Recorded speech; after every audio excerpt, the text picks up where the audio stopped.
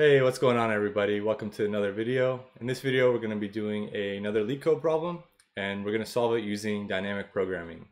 So the name of this problem is maximum subarray, and the prompt is: given an integer array nums, find the contiguous subarray containing at least one number which has the largest sum and return its sum. So contiguous subarray, meaning that the elements have to be consecutive, and we have to find the largest subarray within the array. So in this input array given, the output is going to be 6, and the reason is we have 4, -1, 2, and 1. So since it's contiguous, you can't just pick like 1, 4, 2, 4. They have to be consecutive. So I'm going to go ahead and copy this input over.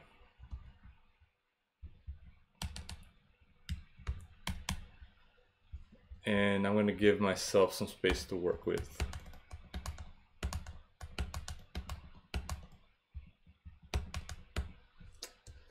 Let's see. Okay, I cannot type today. Okay.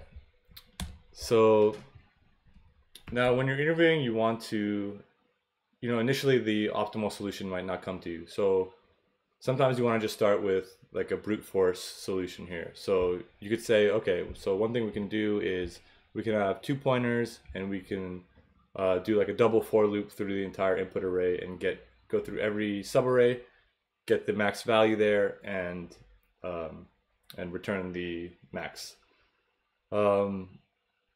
Obviously this is not going to be a very fast solution.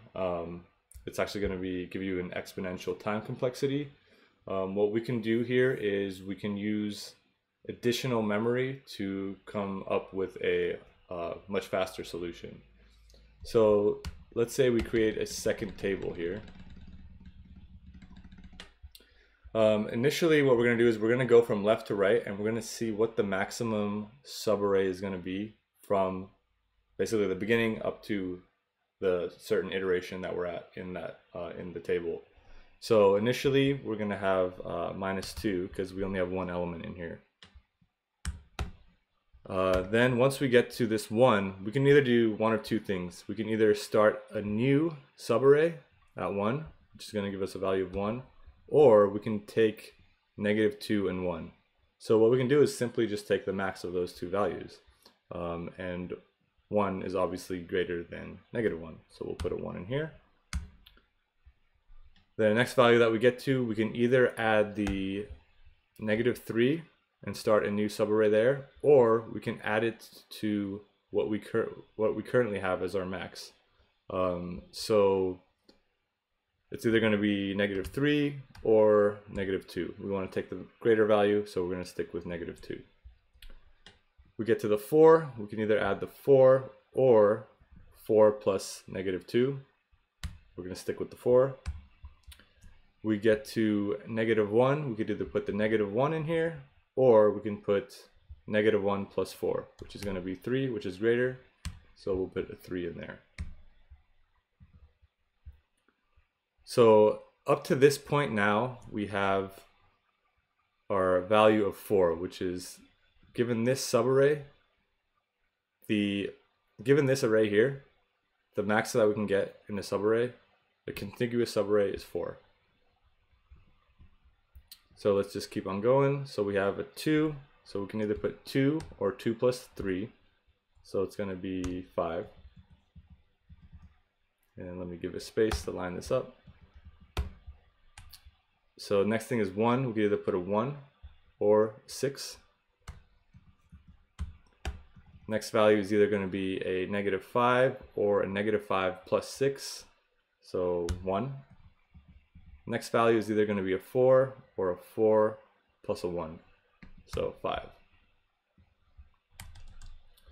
So if we look through our second array here, we see that the greatest value is 6, which is what the output is in our input. And that's because the value up to here is going to be 4 plus -1 plus 2 plus 1. So given this second array, we don't know where the actual contiguous subarray is, but that's not what the problem is asking. It just wants the max value that you can get, which is 6. So the time complexity here is going to be big O of n. That's because we're iterating once through the input array. And the space complexity here is also going to be big O of n, because we are allocating a second array, which is the size of the input array. So now that we have that, let's go ahead and code this up. So we need 2 things here. We need our table, which is going to be a new array the size of the input array. Then we need our max value. We could get it at the end, but there's no need to go through an extra iteration to get the max. We can just keep a running max as we're going. So our max is going to be nums 0.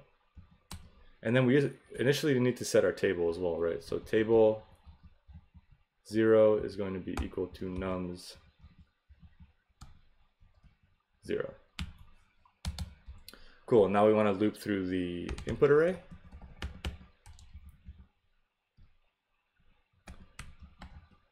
And we don't want to start at 0, right? Since we already have the value of 0, we want to just go ahead and start at 1.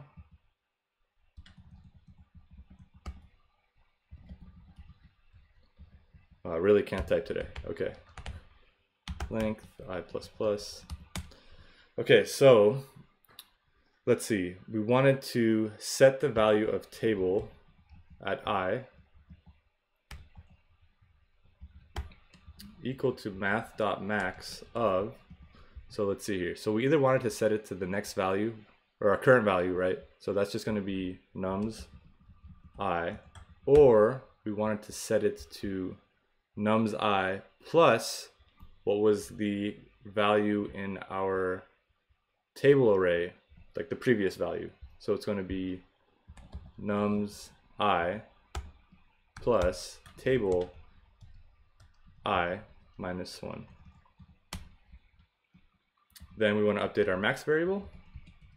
So it's either going to be what it currently is or the value that we just calculated, which is in table I.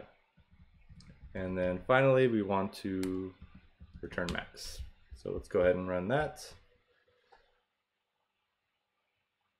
And let's see here.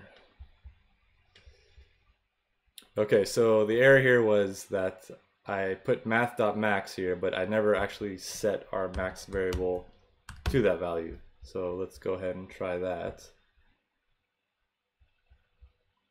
And there we go. So we have runtime 87 percentile and memory usage of 99 percentile. So there you have it. Using dynamic programming, we're able to get our solution from an exponential time complexity to a linear time complexity. So hopefully you can see the power of dynamic programming, and you know, it can get a lot more complex than this, but the idea is going to be the same. So that's all for this video. Thank you guys for watching, and I'll see you guys next time.